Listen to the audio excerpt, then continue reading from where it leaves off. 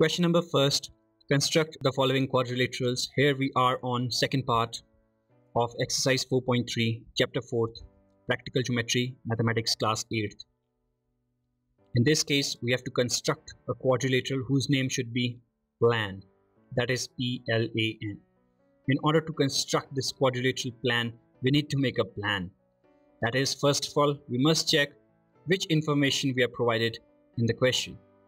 So first of all, using cyclicity, as we have discussed in previous interactions, again we are telling you, with a better understanding, it is a better idea to watch previous tutorials under this chapter name practical geometry, starting from exercise 4.1, because there we have made various things clear, that is various terms like adjusting our compasses and how to use compasses in order to construct our quadrilateral.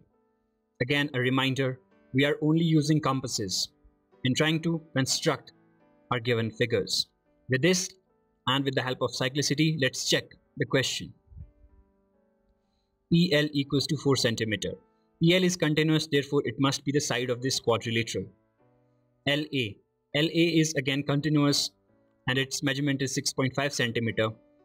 Therefore it must be the side of this quadrilateral, followed with 3 angles. So we have studied under this exercise 4.3, if we are given with 2 sides measurement and 3 angles, we can construct a quadrilateral easily. With that idea, let's first of all follow our step number 0, that we also call as rough sketch. We have told you in previous parts that it is better practice to first of all construct the given side where we are given angle as well. So let's consider side PL equals to 4 cm. Are we given any angle measurement over P or L? Well, yes, P is 90 degrees, which can be easily constructed. Therefore, we are considering line segment PL equals to 4 cm as our first point to start with our construction in our rough sketch. So with the help of ruler and pencil, we constructed this line segment and jotted down its measurement as equal to 4 cm and its vertices as P and L. The first information has been jotted down. Now we know that at angle P we need to construct 90 degrees. So we constructed this ray 90 degrees. Why we are calling it ray? Because we do not have its endpoint yet. Therefore we constructed this ray approximately 90 degrees and stop constructing it at a certain distance. Now let's focus on vertex L. Here we observe we are not given with measurement of angle L, and that can be easily found with the angle sum property of a quadrilateral. We are given with measurement of 3 angles, and if we subtract all these angles from 360 degrees, we will be able to know the measurement of angle L, because sum of all the 4 internal angles of a quadrilateral equals to 360 degrees. So by calculation, we found its measurement as 75 degrees. This is easy step. We need not to tell you how we came to this process. If you are unable to find out this, that means your previous concepts are not clear. You must first watch previous tutorials about the properties of quadrilateral. So we come to know that at angle L we need to construct 75 degrees. So 90 degrees would be perpendicular on this vertex L. So 75 degrees will be less. So we approximately constructed this ray at L and stop at a certain distance. That certain distance should be in proportion to this line segment 4 cm. Now, when we watch at the information provided to us, we come to know that we are given with a distance of LA equals to 6.5 cm. With this, we know that this ray can be stopped at a point A, whose distance should be 6.5 cm. So the same has been written on this rough sketch. With this, we have constructed 3 vertices, that is P, L and A. Now, we know angle A equals to 110 degrees. So 90 degrees will be perpendicular on this line segment LA. So it would go something like this. That means 110 degrees will be right side to this. That is, this angle should be large enough so that it must look like 110 degrees. We elongate it and we extend our ray wherever it meets. It is a required angle N, whose measurement is equal to 85 degrees. In our construction, when we will complete in these steps, this ultimate angle should equate to 85 degrees. This will be only possible when other angles are drawn correctly. With this, we have jotted down all the given information that was provided to us in this question on this rough sketch. Now, using this rough sketch, we need not to watch these information again and again. Only using rough sketch, we will be able to construct our final diagram with actual measurements. So step number first, we are going to construct line segment PL. So using ruler, we constructed a line segment equal to 4 cm and we jotted down its vertices as equal to P and L. Again, pause it and try to construct it by your own. In step second, we need to construct 90 degrees at angle P, and using compasses, we can easily construct it. The same has been shown in step number second. We adjust the compasses at a distance of 2 cm, put the needle over at vertex P and construct this arc. Now we put our needle at this point where this arc intersected at line segment PL. Without changing the length of the compasses that was already set to 2 cm, we construct this arc that makes our 60 degrees. Again, we put our needle over here to construct another 60 degrees, that is wherever it intersects the previous drawn arc. So we have constructed 260 degrees, that is this angle and this angle. Now if we will bisect this 60 degrees into two halves, that will be 30 degrees addition to previous 60 degrees.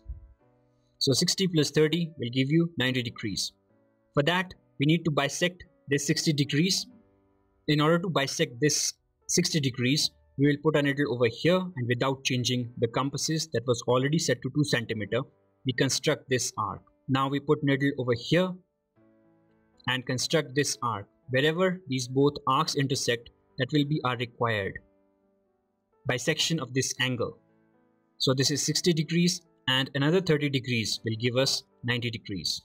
So with this, we have successfully constructed 90 degrees at vertex P. That completes our step second. Again, pause it and try to construct it by your own. In step third, we will construct the 75 degrees on vertex L. Here, if we subtract 15 from 90 degrees, we can easily construct 75 degrees. So let's first of all try to construct 90 degrees. Using the same compasses adjustment, we put our needle at vertex L and construct this arc. Again, we put our needle at this intersection and construct this arc, that is 60 degrees. Now we put our needle over here and construct this arc, that is another 60 degrees. Now we need to bisect this 60 degrees into two equal halves. For that, we put our needle over here and construct this arc. Now we put our needle over this intersection and construct this arc.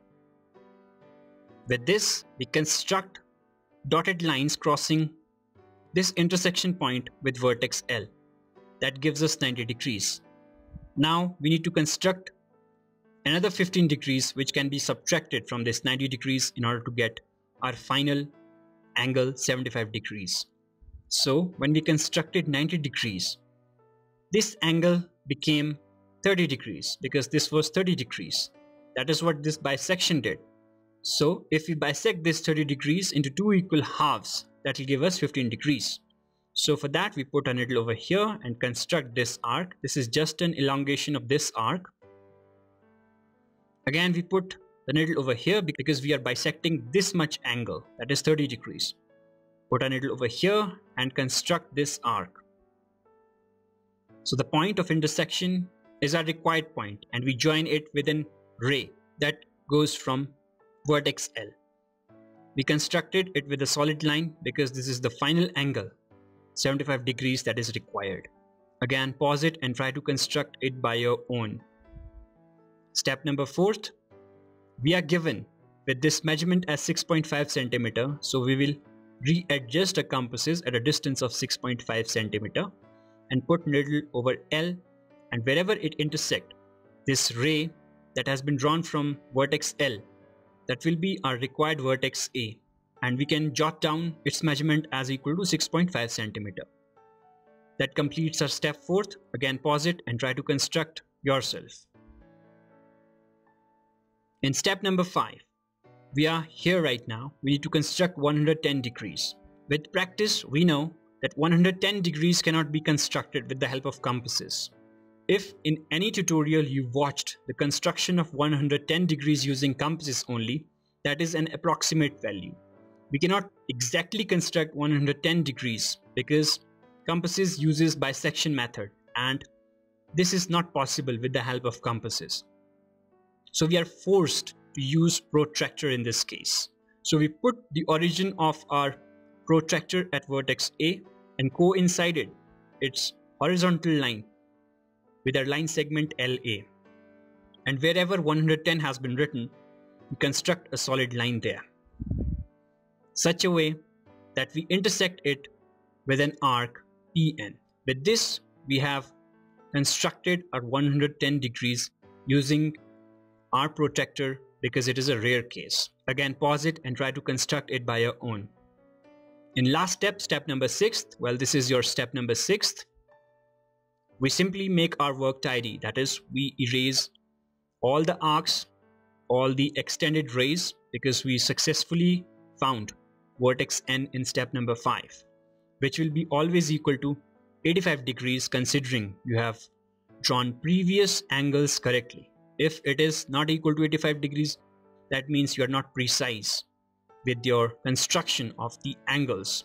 And in last step, step number 6, we jot down all the vertices, that is PLAN.